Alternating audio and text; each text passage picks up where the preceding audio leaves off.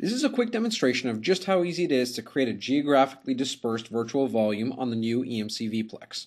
The answer in advance is that it's really easy. Here I'm logging into the EMC VPLEX Management Console. You'll notice that just like all of EMC's current and next generation user interfaces, it has a very common look and feel with all EMC technologies. As soon as the UI has been opened, you'll see that there's a nice, simple, and easy wizard, or you can go directly to the more advanced UI, which I'm going to do right here. The wizard would step you through the process in a step-by-step fashion. It's even easier. Here we can see that I've got an ESX host that's already using some storage that is a distributed volume, distributed virtual volume. But what I'm going to do now is I am going to create a new extent. Extent is the lowest level of an individual device, and it's based off of a LUN that's presented from one of the two sides of the array. So you can see I'm on cluster number 1, and you can see that LUN 10 up here is claimed but not currently used. So we'll put an extent on that individual LUN. Creating the extent is as simple as hitting that button, identifying the storage that's to be used, which in this case is that individual volume, identifying whether you'd like to use the entire volume or whether there's a subset that you'd like to use, which we're going to do right here. Defaults to the maximum, of course. And then once you hit next, you're done. An extent is the smallest volume can be aggregated up into a device. So the next step in the process is to go and actually create a device on that first cluster. So let's close this wizard and let's go over to the simple menu. We'll click on devices. By the way, the extent that we just created, if you take a look, is listed right here.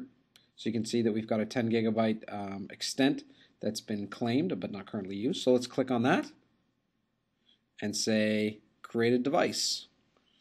So you can do that either by going to the devices and say create, or you could go to the extent tab and say create device. So you can see that it's easy to create the next higher level object directly from the context that you're in.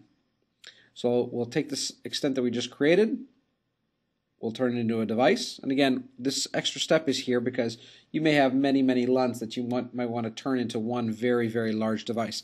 I believe the maximum is 128 terabytes is the current maximum of a device and a volume.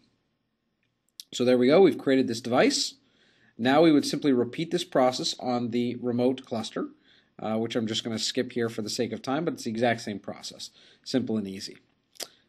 So once we come back to the environment, the next step is to create a distributed device.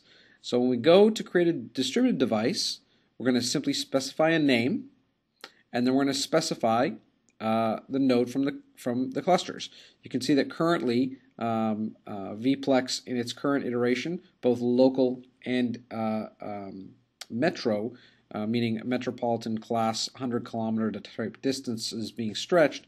You could have two nodes, in the two clusters, one cluster at one site, one cluster at the other site. EMC has indicated that over time we will support multiple cluster sites. So in other words, not a two-site relationship, but an n-site relationship. So there we go. We've created that new distributed device and the virtual volume on top of it.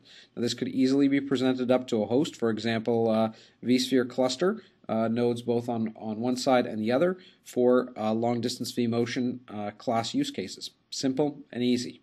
If we take a quick look, it's also easy to see directly from inside the GUI what's the rule set. In other words, what happens if there's a partition state, which cluster side wins. The current default is that cluster 1 detaches and wins.